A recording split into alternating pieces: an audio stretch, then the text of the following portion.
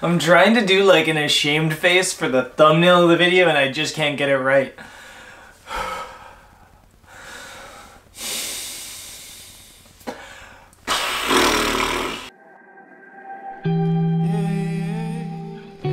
If you're new to this channel, every single month I do a spending roundup and an income roundup. And normally when I do these videos, I start with the income because the income's maybe the most fun or most interesting for you guys. But to be honest, this month's income wasn't super memorable, but the expenses were super stupid.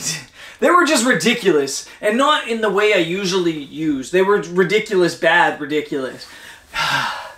So let me share with you guys my expenses, which I've put onto my phone because my memory is bad. I spent $650 on accommodation this month. And that's not bad. 650 bucks on accommodation for a whole month is fantastic. But the problem is that's just 2 nights. And it's not really a problem because it's a bit of an anomaly of a month. My brother got married in Banff. He got married at the Banff Springs Hotel.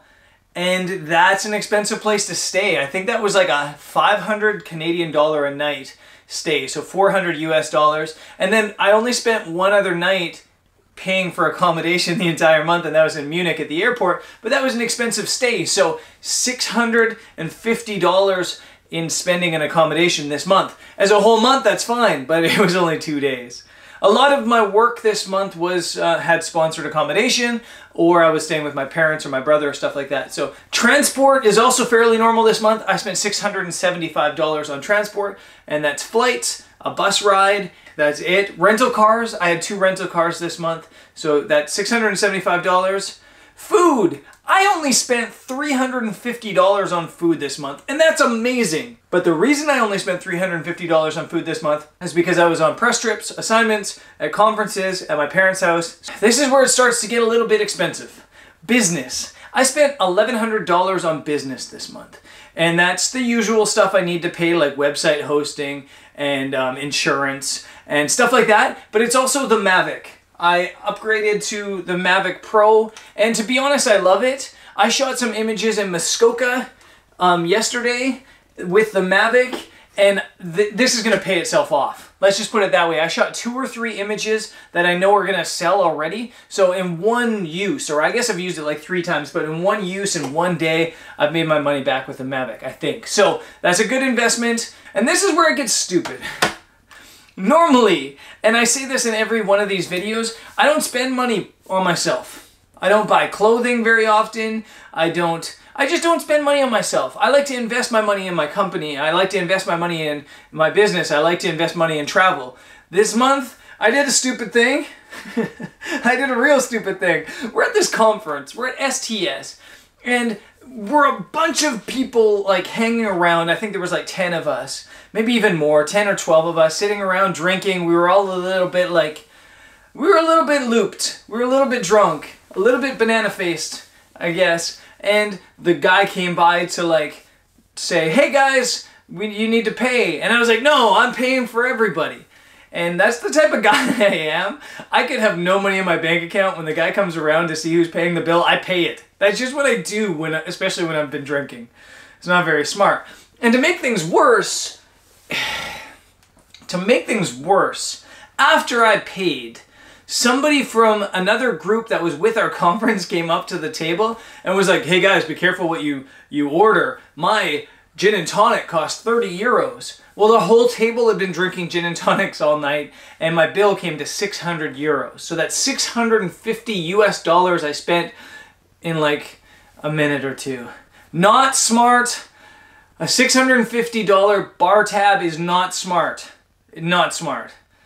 But you get over it and you move on. In total, this month on personal stuff, I spent $1,000. And that's because I also had to buy some new clothes for the wedding. I didn't have fancy clothes. I didn't own dress pants. So I had to buy that.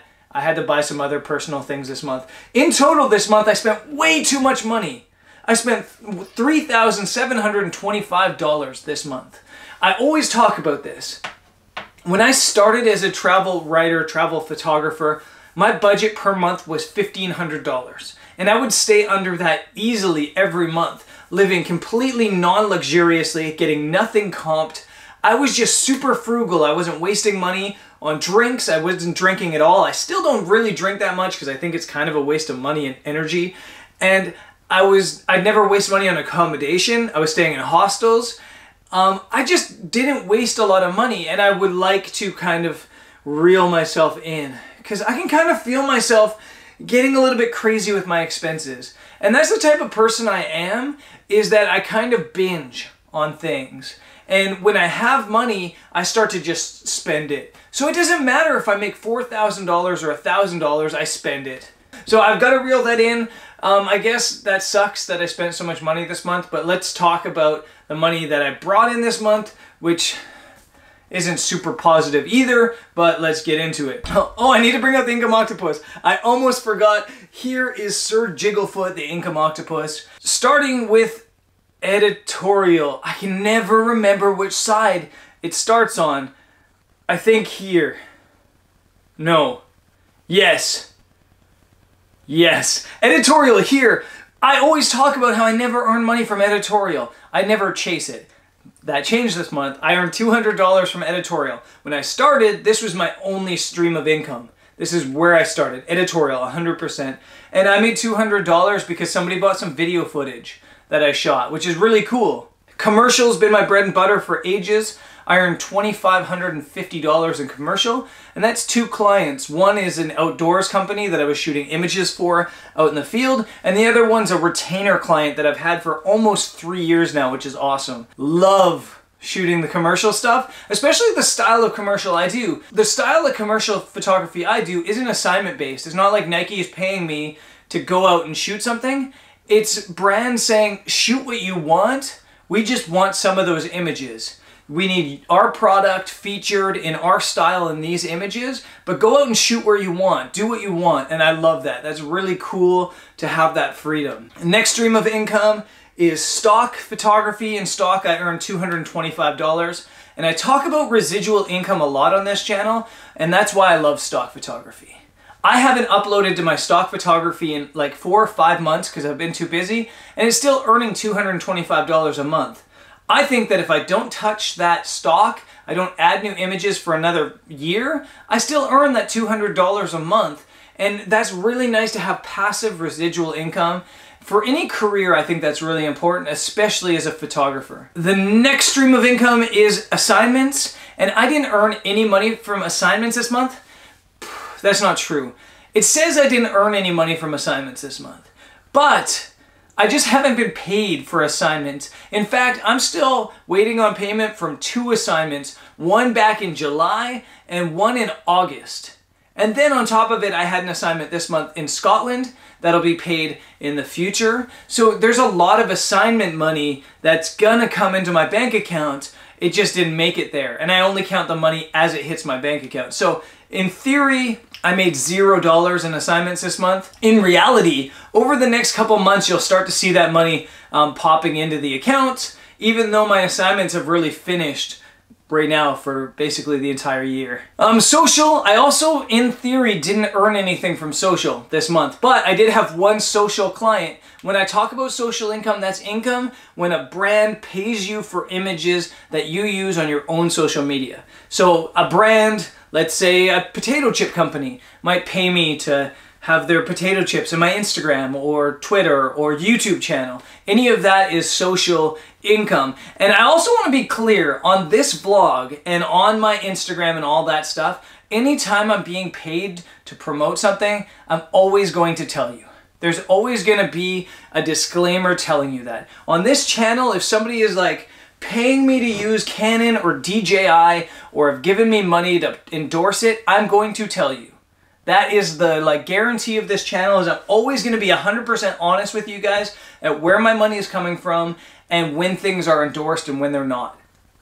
Now that we got that clear, let's move on to the vlog. This YouTube channel earned $500 this month, and it was a fantastic month, and next month's going to be better because YouTube earnings are a little bit delayed, and this channel just saw a huge spike, basically thanks to the Thomas Heaton collaboration. The views have kind of doubled since then. There's been some nice community engagement. The community's growing, and this positive trend of growth that this channel's had for the past year just got like a really nice spike with that. So I'm thankful to Thomas Heaton. I'm thankful for all the people that have come over from that channel to check this out. So big thanks to you guys for that 500 bucks. That's money I spent on buying everybody drinks in Austria. Sorry. The next stream of income is the blog, and the blog was pretty inactive this month. My blog's brendansadventures.com. And yeah, it was inactive this month, but I still earned $100 from the Google ads that run on that channel. So again, it's kind of residual passive income that I love. And finally, affiliate marketing. I earned $150. In some of the videos, especially when I talk about gear, I'll have like an Amazon link in the bottom in the description. If people click on that link, they buy products from Amazon, I get a tiny little cut. So that affiliate marketing is really kind of YouTube as well, but those links are on my blog as well, so it can kind of be like a blog vlog income mix. And that's it. The final amount of earnings this month was $3,725, which is coincidentally exactly as much as I spent this month, which is not good. Putting up a donut in any month is bad for a business, but most businesses can get by with that. For me, it's a bit of a challenge because I still have a ton of student loan debts that I'm paying off from university, and I'm supposed to be paying $700 minimum a month off on that, and I did. So essentially, when you talk about my loans and paying off my loans, I lost almost $1,000 this month. That being said, the next month's gonna be great. October is gonna be killer in terms of income, and there's lots of fun stuff coming on this channel as well. I'm heading right now back to the UK. This has been a short workation here in Toronto. I've been here for 5 days, and now I'm heading back to kind of like do a work lifestyle mix. I love me trips. I love going out and exploring on my own. I also love assignments, but it's been so busy with these assignments lately that I'm looking forward to kind of doing my own thing for a little bit, and I am gonna do a little bit of that just now. So I'm going to the UK. I've got like 4 or 5 days in the Kent area. I might even do a trip to the Jurassic Coast. And then we're doing our travel photography workshop in Iceland right after that, which is gonna be so much fun. I'm so excited for that trip to Iceland. Then back to Kent for another week or so of relaxation and photography and me tripping. So I'm late getting to the airport. I'm gonna take you guys with me as we fly now back to London. I'm flying with Air Transat, and they just like emailed me a couple days ago saying I've been upgraded for free to Option Plus. I've never, ever, ever been upgraded on an airplane. So I'm super stoked for that. So let's, I guess I'll take the camera off the tripod and let's head to the airport.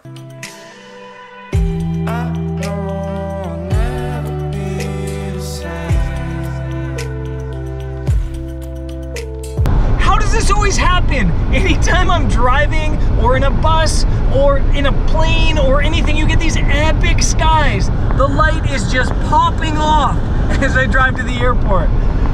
It's so beautiful though, I don't even care I don't have a camera. Unbelievable. Even when creating, even when it's none, doesn't matter lately. I don't know what's wrong. Don't wanna let people down, but I need to be. So apparently there was a note on my account to upgrade me to club class if there was a club class seat available. There's only 12 club class seats available on the whole plane. I guess that's their first class. But I did get upgraded to like Option Plus, which are bigger seats. So I still have never gotten like a full-on upgrade. You know how I've never beeped through airport security? That's a good record. This never getting upgraded is a terrible record, but shout out to Air Transat for trying to make that happen.